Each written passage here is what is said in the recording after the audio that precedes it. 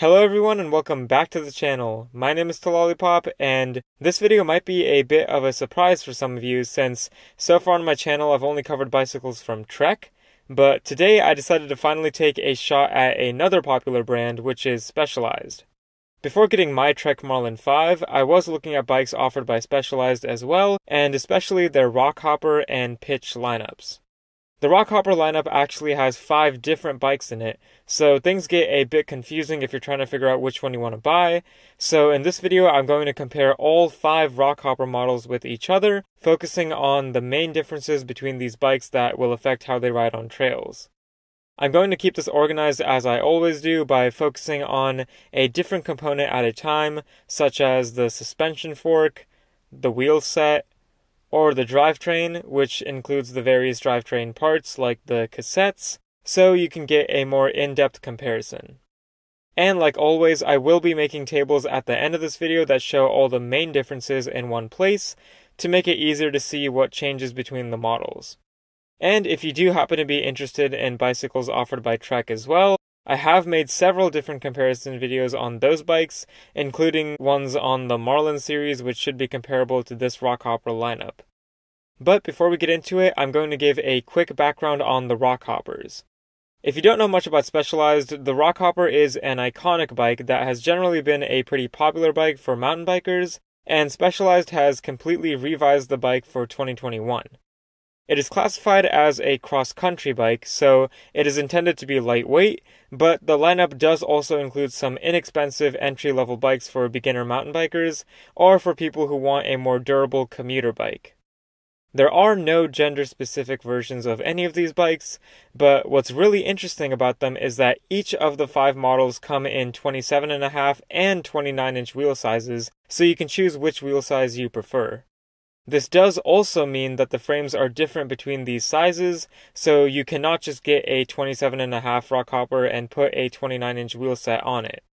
There are also 26-inch wheel size versions available, but only in the 2 least expensive models, and they only come in extra small frame sizes. A few more things to note are that the price of these bikes remains the same regardless of the wheel size, and while the 29er bikes come in most sizes, the extra small frame size is reserved for the 27.5 bikes. But with that stuff out of the way, let's get into the comparison. The 5 bikes in this lineup are the normal Rockhopper, the Rockhopper Sport, the Rockhopper Comp, the Rockhopper Elite, and the Rockhopper Expert. For my comparison, I'm just going to show images of the 29-inch wheel bikes to make things simple, but before we get into those differences, I do want to talk about all the similarities between these 5 bikes, so we have some sort of baseline to work off of.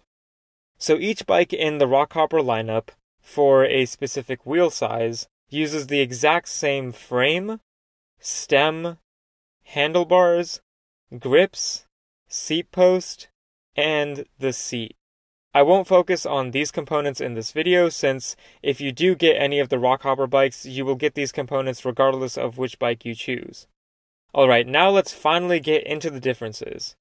The things that change between these bikes are the price, the suspension forks, the brakes, the wheel sets, which include the hubs, rims, and tires, and the drivetrain, which includes things like the cranksets, derailleurs, and the cassette.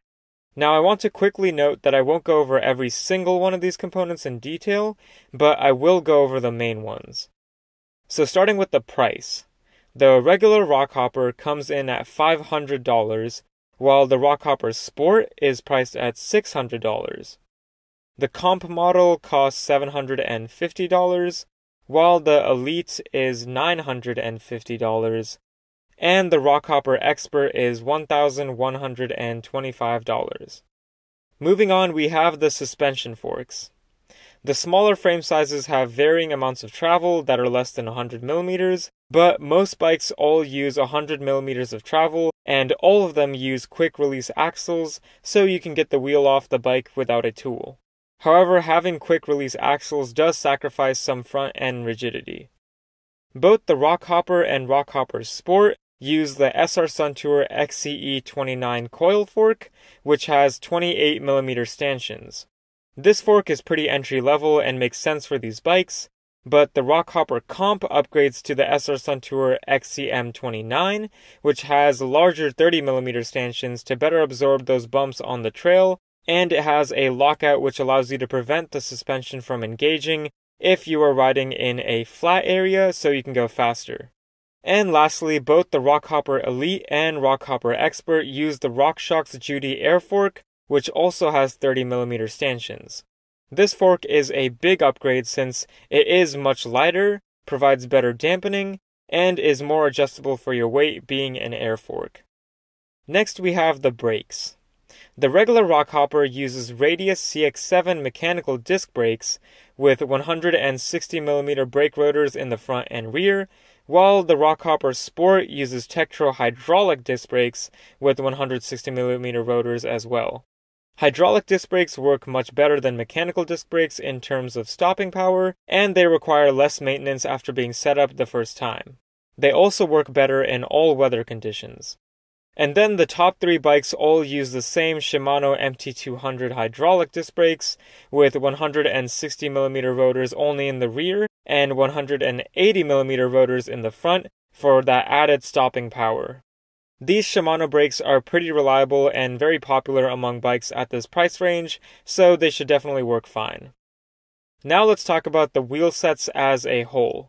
All the rims are 25mm wide, but the Rockhopper and the Sport bikes use the same specialized alloy rims, while the Comp goes to the stout alloy 28-hole rims for lighter weight. The Elite and Expert models use tubeless ready rims from Stout, which are also 28-holed. All the bikes use 2.3-inch wide tires, but the Rockhopper, Rockhopper Sport, and Rockhopper Comp all use the same ground-controlled sport tires, which are more entry-level tires, while the Elite and Expert bikes use the ground-controlled tubeless-ready tires. Only the top-end Rockhopper Elite and Rockhopper Expert bikes have the full tubeless-ready setup, which is beneficial since going tubeless makes your bike lighter, allows you to run a lower PSI, and eliminates the risk of getting pinch flats from thorns and other sharp objects. And finally we have the drivetrain, which is the main difference between these bikes. Each bike uses a different drivetrain, with the normal Rockhopper using a 2x8 mixed drivetrain where each part is actually from a different company or lineup, though it does include a Shimano Tourney and Altus part. The Rockhopper Sport upgrades to a 2x9 setup, which is mainly Shimano Altus, while the Comp model uses the Microshift Advent 1x9 system. The Rockhopper Elite upgrades to the Shimano Dior 1x10, and the Expert uses a SRAM SX Eagle 1x12 drivetrain. The Shimano Tourney drivetrain is an entry-level Shimano drivetrain, while the Altus is a step above that one and should be a bit quicker and more reliable in terms of shifting properly. The Microshift drivetrain is a 1x drivetrain, so there's only one chainring in the front, which simplifies the drivetrain for trail riding since you don't need all those speeds. The Shimano Dior is Shimano's entry drivetrain for serious mountain biking, so it should definitely perform pretty well, while the SRAM SX Eagle is SRAM's entry drivetrain for mountain biking. Now let's get into some of the main components that make these drivetrains really differ from one another. Starting with the shifters, the Rockhopper uses a Microshift TS39 8-speed shifter, which is a normal shifter, but the Rockhopper Sport upgrades to the Shimano Altus 9-speed shifter with Shimano's Rapid Fire Plus shifting, which allows you to downshift up to 3 gears at once. The Rockhopper Comp uses a Microshift Advent 9-speed shifter to go along with its Microshift group set, but it should be noted that Microshift parts are not compatible with SRAM or Shimano parts.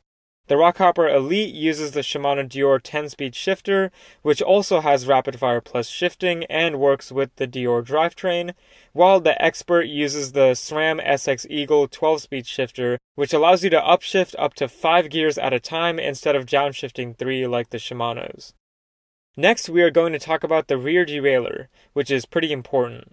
The Rockhopper uses a Shimano Tourney 8-speed derailleur, while the Sport uses a Shimano Altus 9-speed derailleur for its 2x9 drivetrain, which should shift a bit more smoothly as well.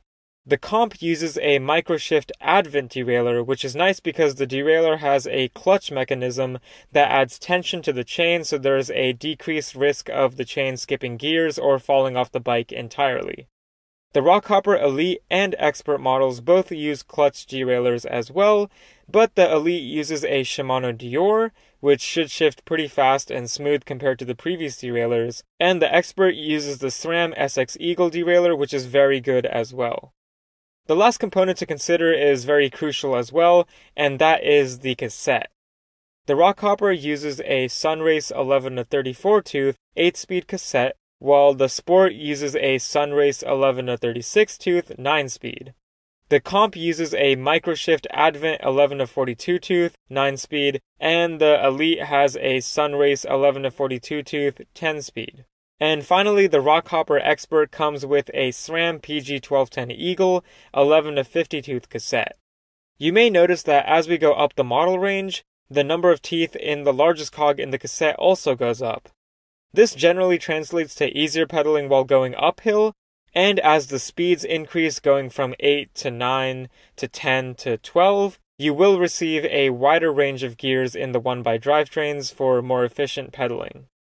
Alright, so ultimately, in my opinion, the regular Rockhopper is for someone who wants either a rugged commuter bike or is on a tight budget, while the Rockhopper Sport is more for the beginner mountain bike rider, and the Comp is a little bit better with some nicer features like the suspension lockout and the 1x drivetrain to make things a lot easier and smoother on the trail.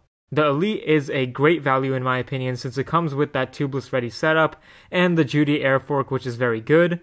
And the main difference between the Elite and the Expert is that the Expert does use that SRAM 1x12 drivetrain instead of the Shimano Dior, so that's a little bit more of a personal preference on if you prefer Shimano or SRAM drivetrains, but it is important to remember that the SRAM is a 1x12 drivetrain instead of the 1x10, so it will have a wider range to make your riding easier and faster on the trail.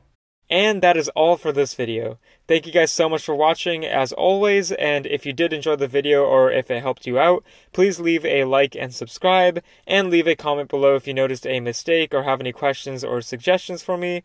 But yeah, I hope you guys liked my first video on a specialized lineup, and hopefully I can continue to do more in the future. But for now, I really appreciate your guys' support, and remember to keep biking, guys.